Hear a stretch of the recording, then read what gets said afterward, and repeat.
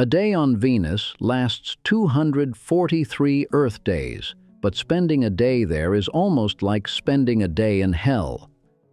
Despite being farther from the Sun than Mercury, Venus is hotter than Mercury. It is the hottest planet in the solar system. Imagine volunteering for a manned mission to Venus in the 1970s. You were able to determine from previous unmanned missions that Venus's atmosphere is dense and extremely hot.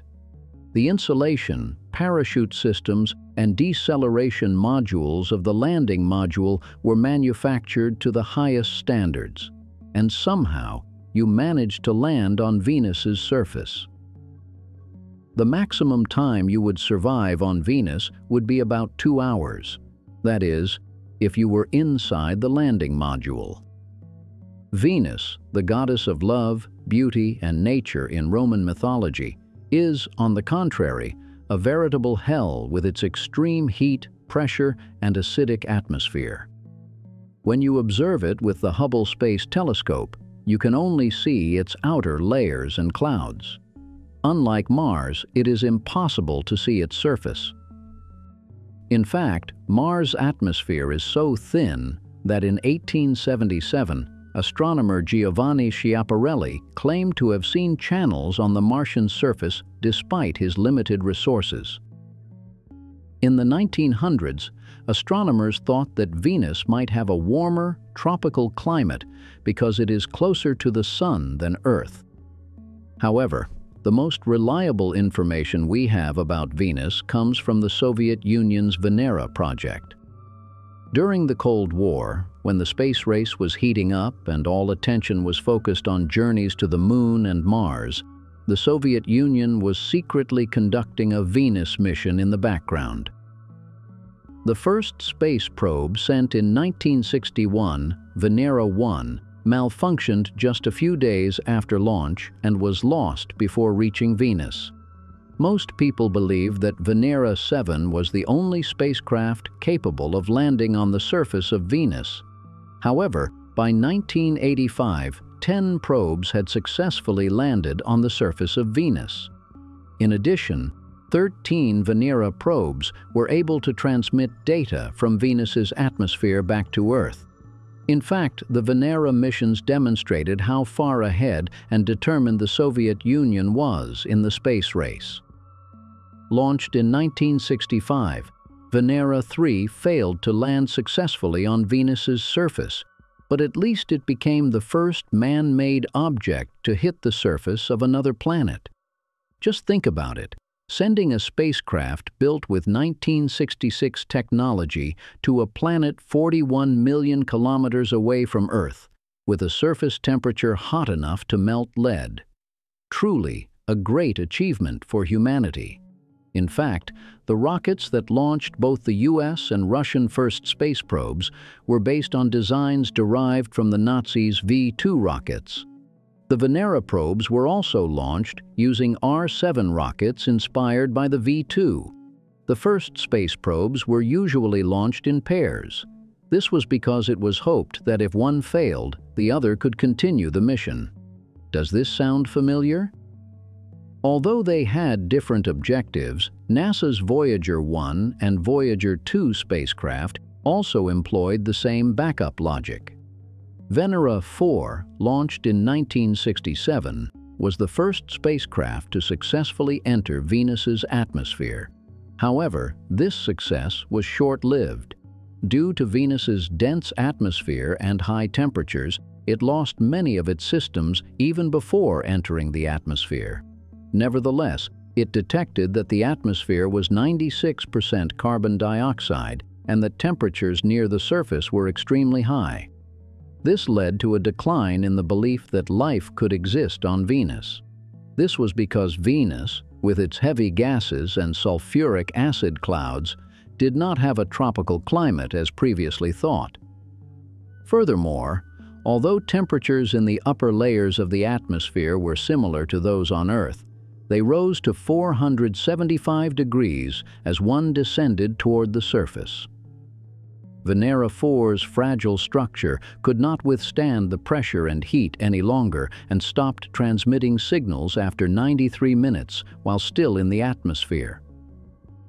Actually, the Soviet Union wasn't the only country studying Venus. Of course, the US made important discoveries about Venus without landing on it in the 1960s and 1970s with missions such as Mariner 2, Mariner 5, and the Parker Solar Probe.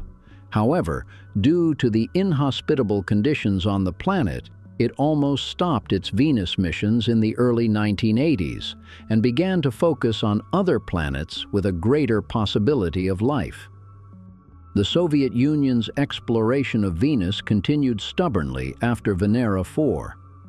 In 1969, the Venera 5 and Venera 6 probes were launched with slightly modified designs and reinforced bodies. Like Venera 4, both probes operated for about 90 minutes and then stopped transmitting signals. The Soviet Union's passion for exploring Venus grew with each Venera probe, taking one step further. However, much more radical solutions were needed for landing on the surface. Remember that the 90-atmosphere pressure on Venus's surface is equivalent to the pressure at a depth of approximately 900 meters in Earth's oceans. Nuclear submarines could barely reach that depth in the 1960s. Of course, submarines on Earth are not exposed to the high temperatures and acidity that the Venera probes were subjected to. The Venera 7 probe was supposed to land on the surface of Venus.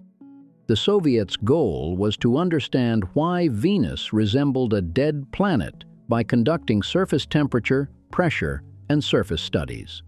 It was equipped with a series of devices, including a temperature sensor, barometer, and light intensity meter, which were also present in other Venera probes. It would also transmit the data it collected to Earth via radio signals. Venera 7 had solar panels to meet its energy needs and batteries to store energy. Since Venus's atmosphere is very thick, it was very difficult for sunlight to reach Venera 7. Therefore, the batteries were vital for keeping the systems active. Here's a piece of information. While the Voyager's energy was supplied by a radioisotope thermoelectric generator, Venera 7 operated on solar energy. The most important reason for not using a radioisotope thermoelectric generator in the Venera missions was that these missions were known to be short-lived. This is because no Venera probe survived longer than 127 minutes. Soviet scientists knew they needed to build a more durable space probe to learn about the possibility of past life on Venus, Earth's closest neighbor, and to explore the surface beneath its thick atmosphere layer, which reached 250 kilometers. To this end, they enclosed the instruments and systems within a protective titanium sphere. This would prevent the measuring instruments from being crushed under 90 atmospheres of pressure and protect them from high temperatures. Furthermore, titanium's resistance to chemical corrosion would shield Venera 7 from Venus's acidic atmosphere. However, the most important problem to be solved here was the potential malfunctions in the landing system. Remember that Venera 3 failed to land on the planet's surface and crashed. How would this be overcome? The solution found by Soviet scientists was a difficult but effective method involving critical engineering calculations. They aimed to safely reduce the probe's speed using Venus's dense atmosphere and parachute systems. This approach was the most appropriate solution given the technology and resources available at the time. The atmosphere was so dense that using it for descent was the only option. Venera 7 was launched from the Baikonur Space Center on August 17, 1970. After a journey of approximately 4 months, it entered Venus's atmosphere on December 15, 1970. The parachute opened at an altitude of approximately 60 kilometers above the surface. The initial 1.8 square meters parachute, deployed to gradually slow Venera, expanded to 2.5 square meters 13 minutes later as designed, when the connecting cables melted. 6 minutes later, something unexpected happened. The parachute became completely inoperable due to Venus's harsh conditions. Venera 7 hit the surface at a speed of 16.5 meters per second. After the impact, it probably bounced off the surface and rolled over. What is surprising here is that Venera 7, which hit the surface at such a high speed, was still functioning after landing. This is because it was able to send some signals, albeit weak, after the impact. But remember, Venus's atmosphere is much like oceans, so even though the space probe hit at this speed, it was able to continue operating for a while longer. Despite all these challenges, Venera 7's Venus adventure lasted only 23 minutes. Of course, during this time, it partially fulfilled its mission and was able to send back some basic data about the planet's structure and temperature conditions. The Soviet Union's passion for exploring Venus continued obsessively. Therefore, in 1972, it sent Venera 8. Like previous probes, it performed a series of heat, temperature, and pressure measurements before remaining operational on the surface for 50 minutes. However, the Soviet Union had no intention of giving up.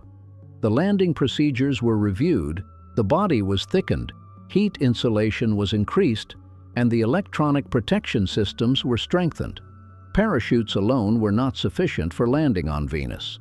Therefore, the design was changed, and the shock-absorbing system was reinforced so that the space probe could function after free fall.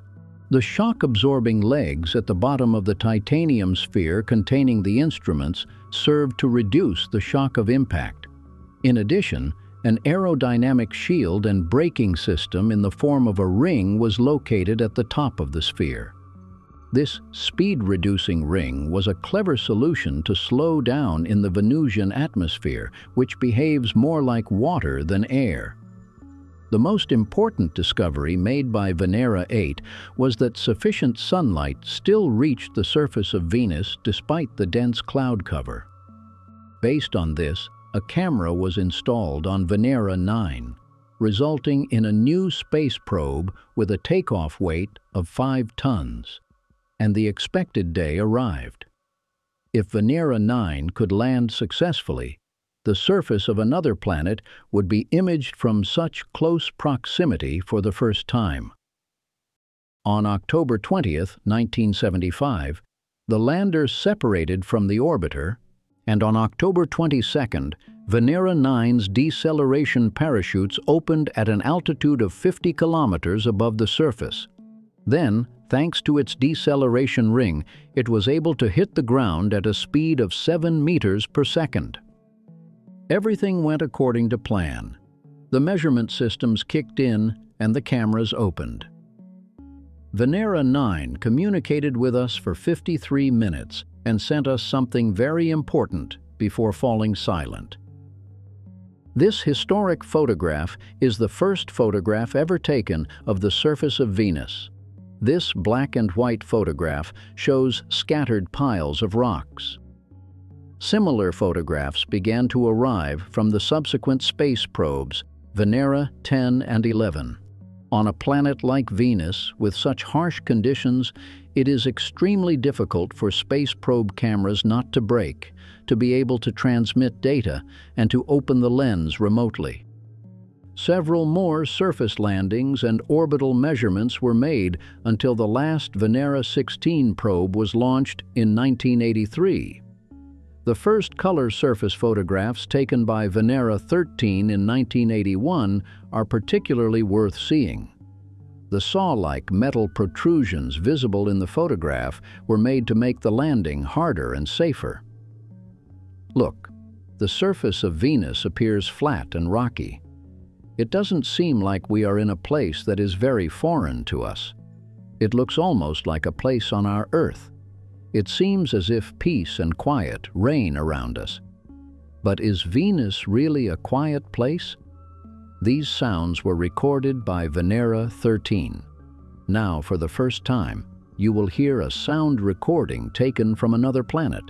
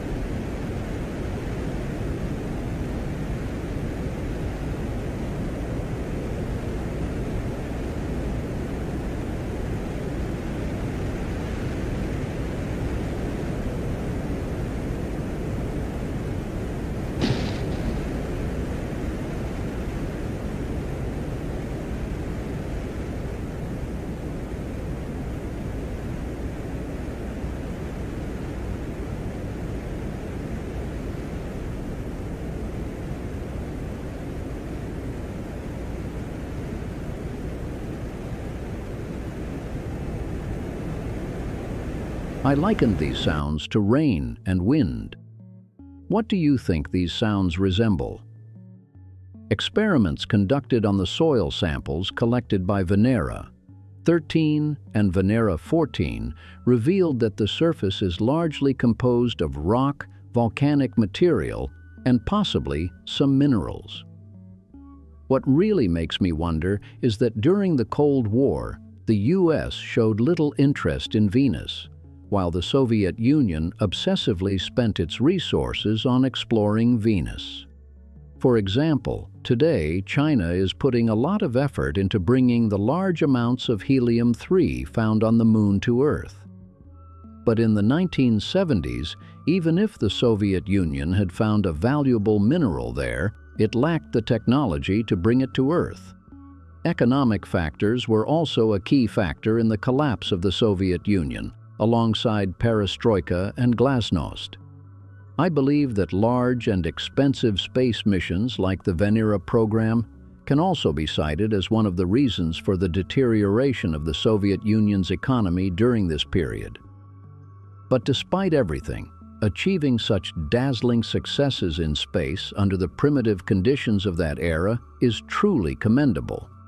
In the end, we didn't find tropical rainforests and reptiles on Venus, but thanks to the space race of the 1970s, we at least have some idea about Venus.